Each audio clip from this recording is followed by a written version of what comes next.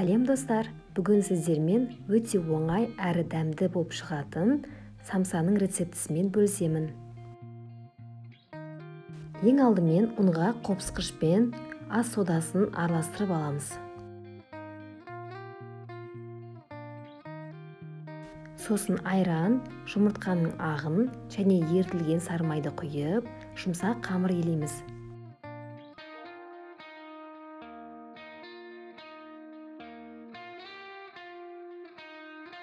Қамырымызды 10-15 минутқа қойып қоямыз. Салмасын дайындаймыз. 2 пиязды майдалап тұрап, үстіне тұз, бұрыш сеуіп, қолмен араластырып аламыз.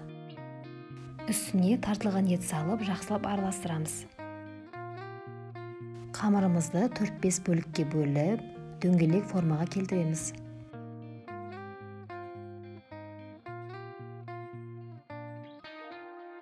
Енді әр дөңгелекті жұқа етіп жаямыз. Енді видеода көрсетілгендей қамырымызды оқтауға орап, формаға келтіріп, жаймендеп ашамыз.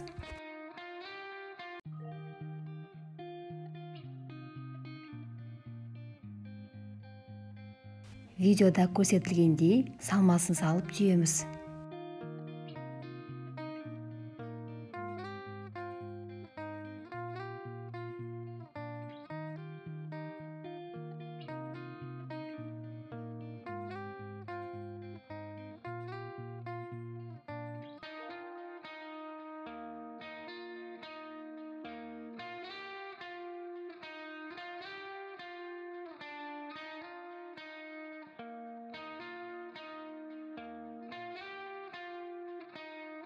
Артық қамырларын алып тастаймыз.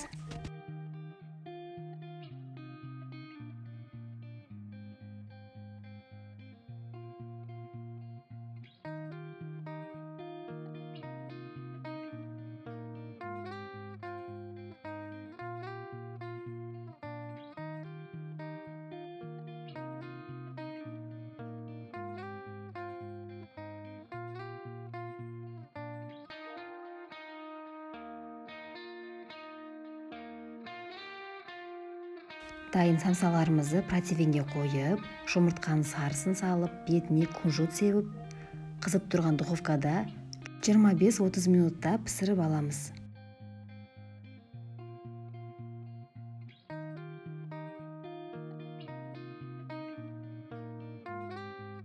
Самсаларымыз дайын болды. Ыстық кезінде дастарханға ұсынамыз. Көргендеріңіздей, дайындалу жолы өте оңай, міндетті түрде жасап көріңіздер. Сіздерге ұнайтынына сенімдімін. Назарларыңызға рахмет.